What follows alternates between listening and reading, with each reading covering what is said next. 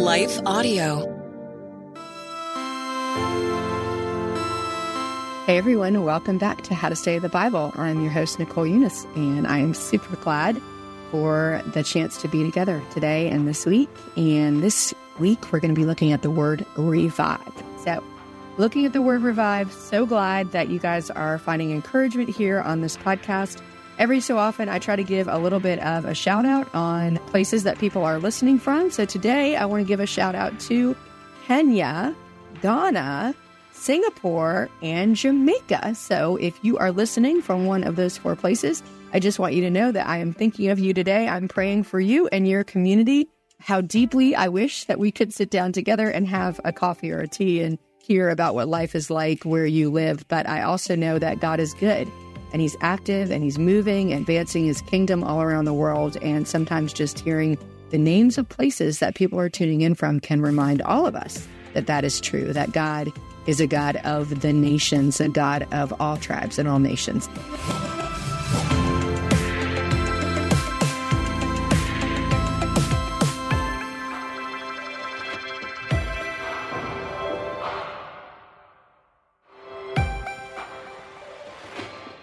So we are really glad to be together, and I love today's passage. This is one of my favorite stories in all of the Bible, and we're going to play a little game today, and the game is That Reminds Me Of. That's another way we can practice learning how to see the scripture as a whole from beginning to end, and we're going to do a little of That Reminds Me Of as we think about this. And what I mean by that is, as you listen to this passage, I want you to think, what does this remind you of? Does it remind you of anything? And what I mean by remind is, does it remind you of something about Jesus? Does it remind you about a different story? There are so many connections in Scripture. It is one of the most rich, beautiful things about Scripture is that these 66 books written over 1,600 different years by different authors, all equally inspired by the Holy Spirit, weaves together this beautiful connective thread, and we get to be a part of it. Like when we go to the part of our Bible study where we ask the question, what does this mean for me? We are connecting in to the timeless truth of Scripture in a way that applies in our everyday life, whether that everyday life is in Colorado or West Virginia or Singapore or Kenya or Jamaica, wherever you may find yourself today. When we get down to that, we're always trying to extract from Scripture, what is the principle here? What is the timeless truth? And then we ask the question, okay, how does that timeless truth apply to my life? So today we're going to be in the book of Ezekiel, which is like a little bit of a scary book that people try to avoid because there's a lot of violence and a lot of like prophecy and trying to understand a lot of it. And I get that. And we're not going to go deep into all of that today. But I want to make sure that we see this picture that God thought was so important for the prophet Ezekiel to understand, that he put it into this vision where he was like experiencing this moment. And I want us to experience it as much as we can. So I'm going to read you Ezekiel 36, 25 through 27, because this is kind of the vision that God gives for what revival can look like in our life. What does it mean that God revives us? And then we'll look at the picture that Ezekiel gets to experience in chapter 37. So chapter 36, a couple of verses that give us a vision for revival. And then chapter 37, we're going to talk about the story there. So take a listen here, take a deep breath. And I just invite you, as you hear these words, to picture what this looks like in your life. Ezekiel 36, 25. I will sprinkle clean water on you, and you will be clean. I will cleanse you from all your impurities and from all your idols. I will give you a new heart and put a new spirit in you. I will remove from you your heart of stone and give you a heart of flesh. And I will put my spirit in you and move you to follow my decrees and be careful to keep my laws. Okay, so we get this picture in the midst of a lot of other context, but we get this picture in this first two verses and a promise that God is giving his people, that you can experience this promise where there will be this experience of revival, of a new way of life, a new heart, a new spirit. You'll have a spirit put in you that will have you want to follow God, want to follow his laws, and all of that goes on. In the midst of that, it says in 37, so this is what's going to happen next. And it says in verse 1, the hand of the Lord was on me, and he brought me out by the Spirit of the Lord and set me in the middle of a valley it was full of bones. So now Ezekiel is going to enter into this vision. And all I want you to do right now, we're going to talk about what does it say. We're going to go through our Bible study in just a moment. But all I want you to do right now is picture this. Just picture this. He led me out. He set me in the middle of the valley. It was full of bones. He led me back and forth among them. I saw a great many bones on the floor of the valley. Bones that were very dry. I love that because it's like, these bones aren't even close to alive. These bones are as dead as bones get. The bones were very dry. He asked me, Son of man, can these bones live? I said, Sovereign Lord, you alone know. Then he said to me, prophesy to these bones and say to them, dry bones, hear the word of the Lord. This is what the Sovereign Lord says to these bones. I will make breath enter you, and you will come to life. I will attach tendons to you and make flesh come upon you and cover you with skin. I will put breath in you, and you will come to life. Then you will know that I am the Lord. So I prophesied. Okay, so imagine this. Are you with me? Are you picturing it as best as you can? Pretty dramatic. So I prophesied as I was commanded. And as I was prophesying, there was a noise, a rattling sound, and the bones came together, bone to bone. And I looked, and tendons and flesh appeared on them, and skin covered them, but there was no breath in them. Then he said to me, prophesy to the breath, prophesy, Son of man, and say to it, this is what the Sovereign Lord says. Come, breath, from the four winds, and breathe into these slain that they may live. So I prophesied as he commanded me, and the breath entered them, and they came to life, and they stood up on their feet, a vast army. Now, I want you to picture and imagine that you are the prophet Ezekiel. You have just heard God say, I am the God who will take out your stone of flesh, your heart of stone, excuse me. I am the God who will take out your heart of stone and put in a heart of flesh. I will put new life in you. I will breathe spirit into you. And then he goes out into this valley and has this experience of seeing what it looks like for revival to happen. Like, it's just a very, very visceral picture. Okay, so let's pause there. And we're going to ask the question. So what does it say? What does it say? What do you hear when you're hearing this story? I know for me, there are a couple of things that stand off. First is that it's very, very clear, as I pointed out to you, that this is a very, very dead valley. Like, nothing live, nothing is alive. It's just completely dead, right? And then the second thing is that there's a process. There's a process that happens. And even when these skeletons, these dry bones are reassembled, and even when skin comes upon them, it's not until the breath of life is breathed into them that they truly come alive. So that's what we know it says here in this chapter. And now here's where we play the game. What does this remind you of?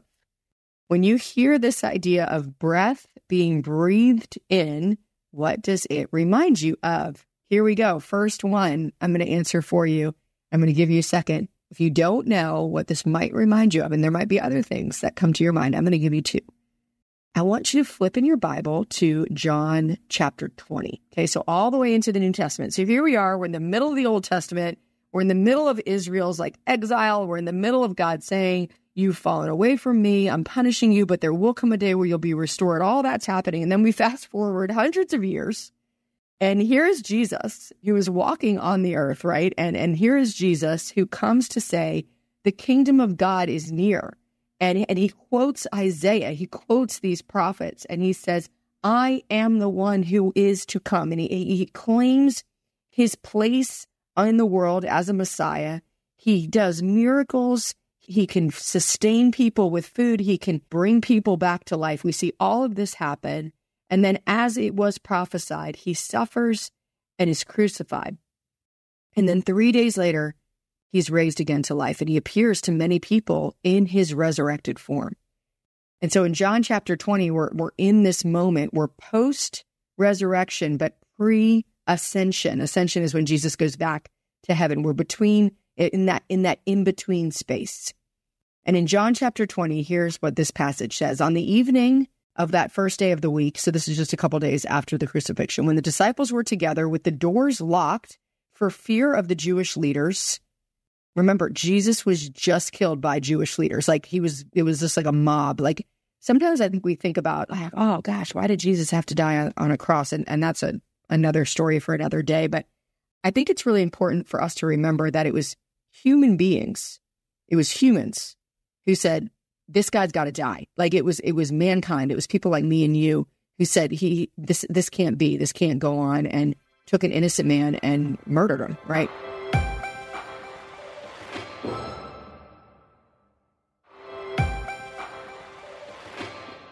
And so that's all happened. And now, of course, the disciples are very scared about what's going to happen to their band of brothers that has been following Jesus around. And Jesus is now, dead, although some of them have seen him resurrected. So they're very confused and very scared.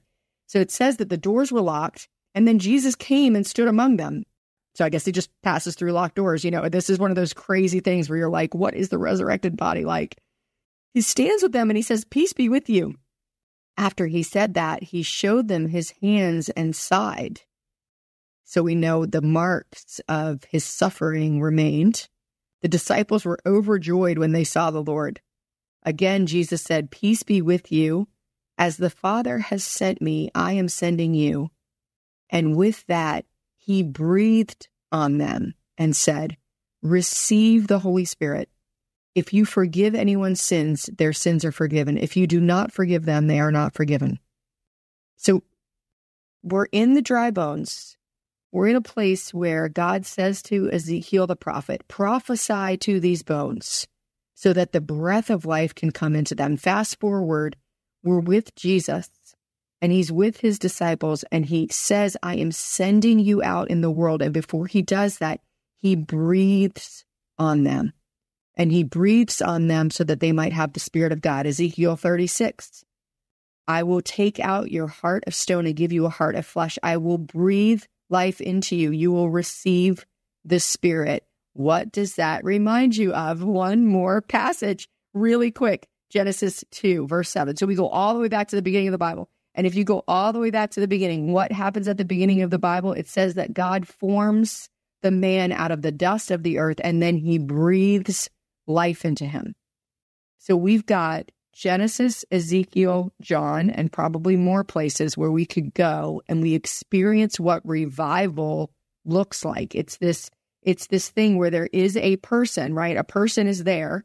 There is a person there when the bones come together and the tendons go on the flesh in Ezekiel. There's a person there when it says that God formed the man out of the dust of the earth. And there is a person there when the disciples are with Jesus, right? They've been with Jesus. But the difference happens, the revival happens when the life of God is breathed into them, when the Holy Spirit is breathed into them. This is what it means that we are revived by God, that we can be walking around sort of like the living dead here on earth until we experience Jesus. We say yes to Jesus and we receive the Holy Spirit, which is a revival life within us.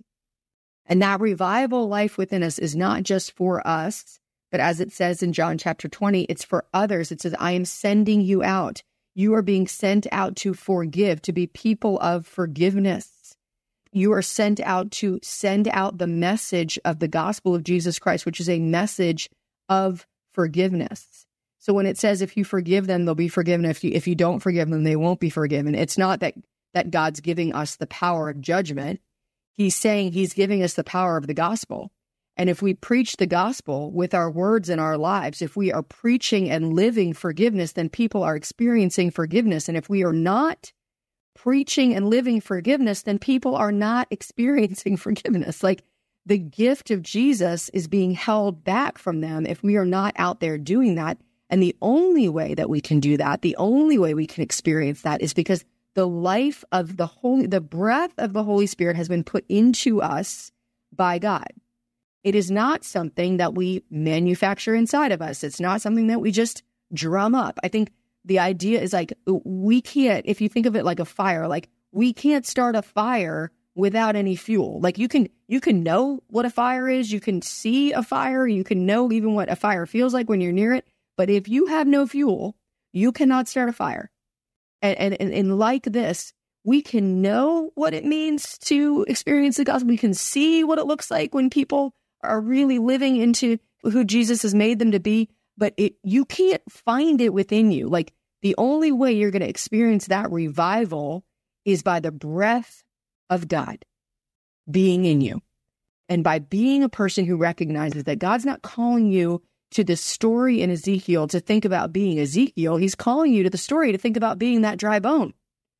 That we are dry bones. And that there are times in our life where we just have places in our life that feel so dead. You might not all feel all dead all over, but you have places that feel dead. And our God is a God of revival and resurrection, beginning to end. Genesis, prophets, the gospel, all of it talks about this idea of revival. It is ours to have. It is not something that is reserved for certain people. It is not something that's reserved for you to get your life together before you experience it. It is merely the way we surrender to God and say, God, I ask you to come into my life, to breathe life into me, to sustain me, like we talked about last week. That is what God offers. So when we ask the question, what does it mean? What does it mean? It means this is who our God is. Like for me, at the very base level, no matter where you are, whatever country you're in right now, whatever community you live in, whatever hardship you're experiencing, God is a God of revival, which means he's constantly breathing life into you, which reminds me of one more passage that says, outwardly, we are wasting away day by day, but inwardly, we are being renewed day by day. Like outwardly, we are wasting away. Like that's just a reality. The reality is things are hard, things are broken, things are dying. We are dying, right? Like physically, we are all terminal. There's already an end date for all of us here on this earth. That is not true for anyone. That's true for 100% of us, no matter where you are, right? However, the promise of God says you can be renewed day by day. In the midst of whatever's happening in your life, inwardly, you are renewed day by day. That is what happens when we trust in God, when we rely on God, when we surrender our lives to God. We are people who experience him answering our prayers. He will answer our prayer of revival to bring life into us, to sustain us for wherever he calls us, to endure whatever suffering we find ourselves in, to be able to be courageous and bold with our love in whatever problems God has given us to solve, whatever he's asked us to be a part of what he's doing. All of that is ours in him. That is what revival looks like. It is not reserved for a certain moment on a youth retreat or a certain kind of person or for spiritual people who take mission trips. It's not reserved for any of us. It's not something that you find in a church building. It's not something that you find because a certain speaker comes. It's not like that. It's God alone who can revive. It is God alone who can breathe life into you. Does he use those things in our lives? Of course he does. But he's not confined by those things ever. So if you can be within voice, if you're within listening of this podcast, you are a person that God can reach. You are a person that God can breathe life into. And we pray together and we say, God, breathe life into this place in my life. God, breathe life into me.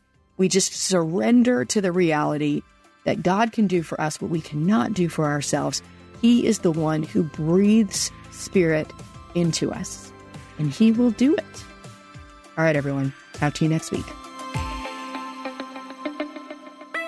How to Study the Bible with Nicole Eunice is a production of Life Audio and Salem Media. If you like what you heard today, please take a second to rate and review the podcast in your favorite podcast app so that more listeners like you can find the show. For more faith-filled, inspirational podcasts, visit us at lifeaudio.com.